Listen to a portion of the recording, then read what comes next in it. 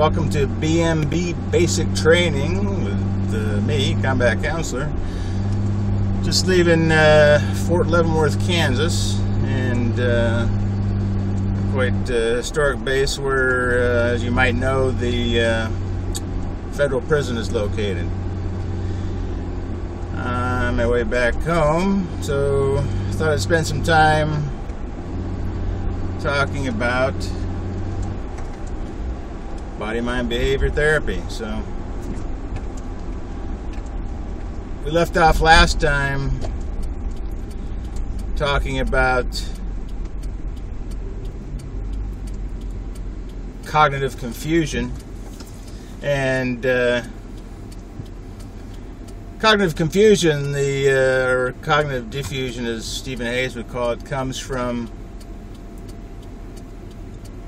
a theory he developed and calls Relational Frame Theory, and it adds on what Ivan Pavlov and B.F. Skinner theorized as far as respondent and operant conditioning are concerned. And you may not or may not be familiar with those theories, that research, but learning is based on very basic, fundamental learning is based on respondent conditioning in the case of reflexes, and operant conditioning in terms of pretty much everything else. When you think about, and I've talked about this before, so I won't go into great detail, but reward and punishment, and making the likelihood of a behavior more or less frequent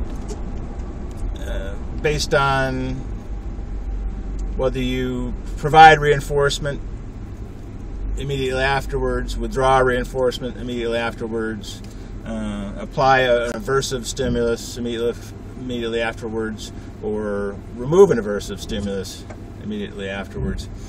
It's a very powerful way to train animals, including human beings. I don't, sorry for categorizing human beings as animals, but we are scientifically. We're mammals, and but as much as respondent and operant conditioning describe human behavior in general, there's a missing piece, and Skinner even realized, even though he didn't like to admit it, later on in his career, in his life. He died in 1991, and that belongs to cognition, what we talked about last week. Cognitive confusion, thought. Cognition means comes from the Latin root conoscere, which means to know. So cognition just means what the mind does, thought. And so we learn to behave and to think in certain ways. And so even the way we think is reinforced through operant conditioning. If you think about it, you're having a certain thought and something rewarding happens, you may be more likely to have that thought, and vice versa. If you're having a thought and something aversive or negative happens, you may not want to have that thought. So we as humans become fused with our thoughts, and it can be really quite perplexing because we believe what we think, and not everything our mind tells us is 100% true or 100% accurate. Research has shown that human memory is not very accurate at all. And if you think about it, when it comes to imprinting a memory, you actually have to be paying attention to imprint something that happens in the present moment.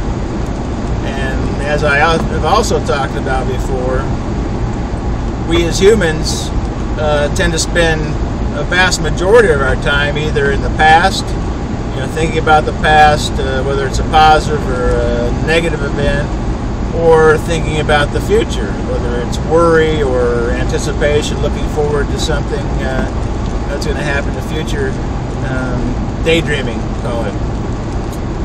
We spend a lot of time there.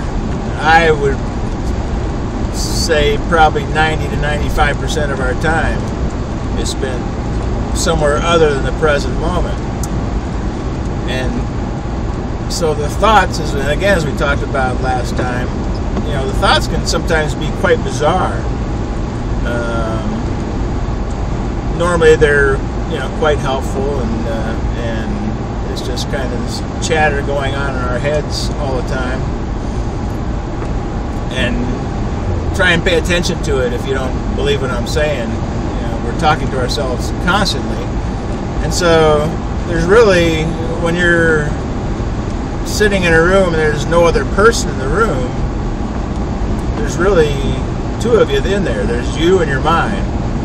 And your mind, to coin a term, has a mind of its own.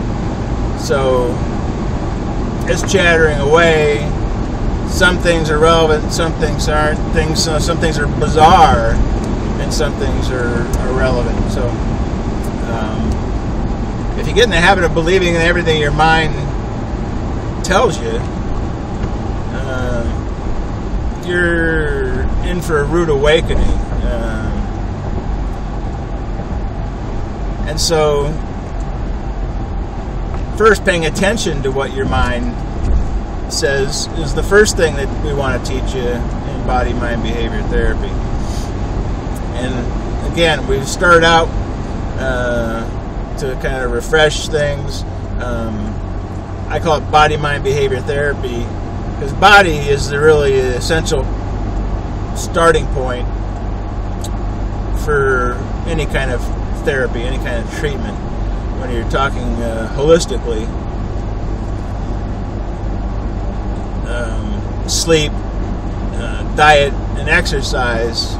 If you're not sleeping properly, if you're only sleeping 3 or 4 hours a night, or you're sleeping 10 or 12 hours a night, the opposite is also bad. That's not good. So we want to make sure you're sleeping well, want to make sure you're eating well, a good balanced diet. And there's many definitions of what a balanced diet are, so I'm not going to go into that. You can talk to a nutritionist if you want to learn more about diet. But a balanced diet, healthy diet, whole grains and lean meats and small amounts of oils, good oils, olive oil and the good oils. Fat is an essential part of your diet in small amounts, and a large amount of fruits and vegetables. What percentage, a lot of different people have different opinions on.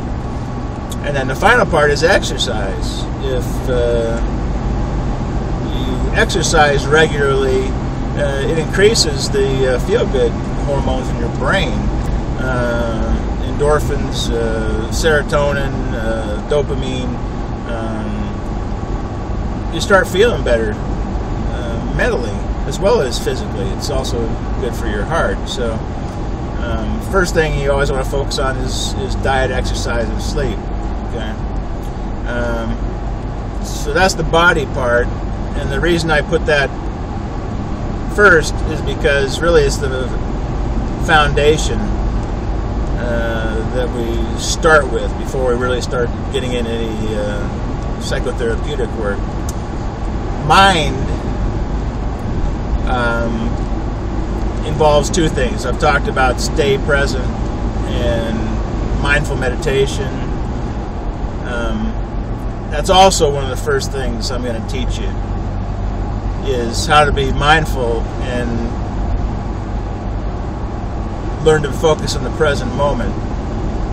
If you can train yourself on a daily basis through meditation, mindfulness, whatever you want to call it, there's no spiritual or religious context to it. It's just simply learning to focus on the present moment. The more you do it, you get in the habit of doing it, the better you get at it. And so you're able to bring up that skill more often when you need it. Okay?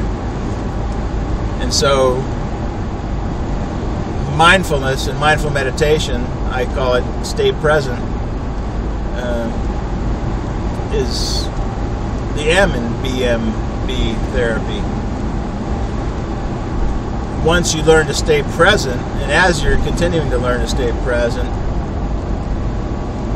a big portion of what I teach you is based on the mind, and we've been talking about it. Being able, first of all, learning to focus on your thoughts, to realize that you're having these thoughts, and even journal, track them, write them down, become aware of them.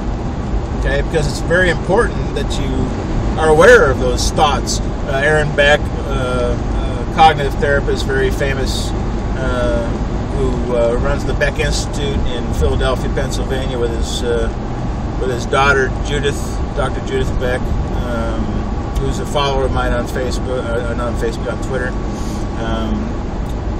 and a great scientist in her own right and clinician.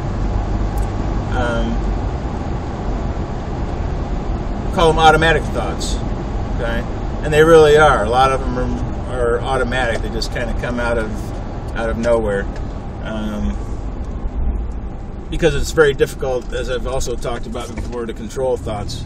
And I'll talk a little bit more about it in the future. But and as I said last week, the more you try and control your thoughts, the harder it gets, because you try and control a thought, they come back. For example, I want you not to think of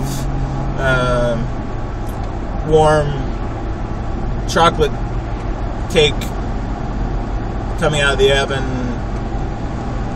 covered with chocolate icing. Okay, so this wonderful warm chocolate cake, the cake's still warm, covered with this rich, delicious chocolate frosting. I want you not to think about that chocolate cake for the next 30 seconds. So let me know how you're doing. I know I'm thinking about chocolate cake. And so you may tell yourself, oh, I'm not thinking about chocolate cake. And you may be thinking about sex or whatever. But the reason you're thinking about sex or whatever is because the goal is not to think about chocolate cake, right? So you're still thinking about chocolate cake, whether you like it or not. Another example would be, I want you to think of slicing a big, juicy yellow lemon and biting into it, taking a big bite of this juicy lemon with the lemon and the pulp and the juice in your mouth. Just think about that for a second. And you're salivating right now. Whether you like it or not, whether you admit it or not, you're salivating right now. So don't tell me that you can control thoughts, because you can't. You're going to lose that battle every time.